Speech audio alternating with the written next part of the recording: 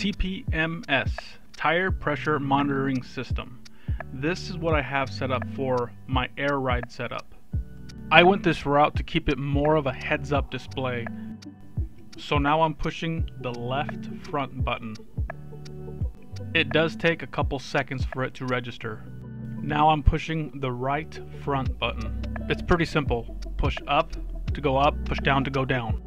Now I'm doing the rear left. Not sure why I'm hitting the down button, but I need to go up. And the rear right.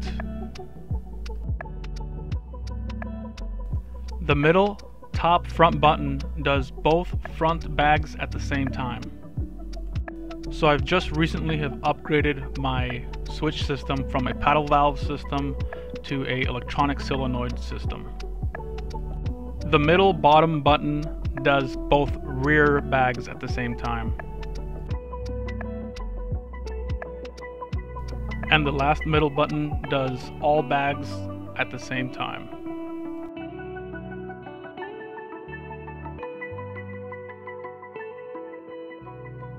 This blue button is the on and off switch for my compressor. It also has the automatic shut-off switch.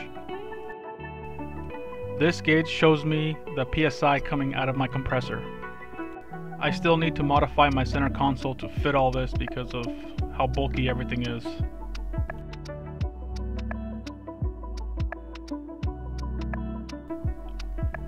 This is my input hose. It tees off to my compressor gauge.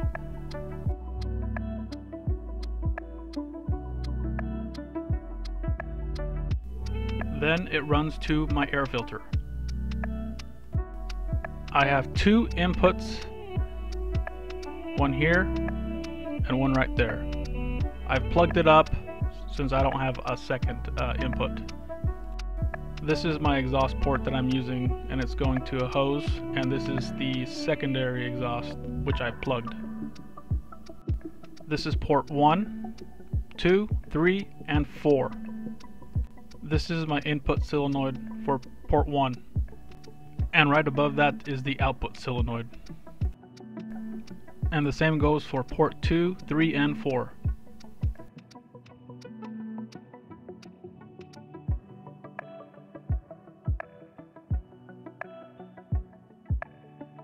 These are my tire valve sensors that I have soldered to the DC converter.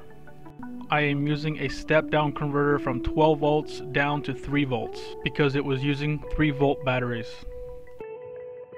This is the step-down converter that I was talking about. And this is where my airbag controller connects. This cord is roughly 6 to 9 feet long. I had to solder a whole bunch of wires together. So I ran my exit hose through the firewall and out to my bumper.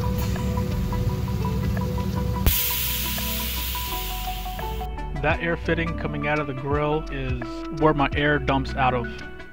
And that's how I have my air ride set up to my tire pressure monitoring system.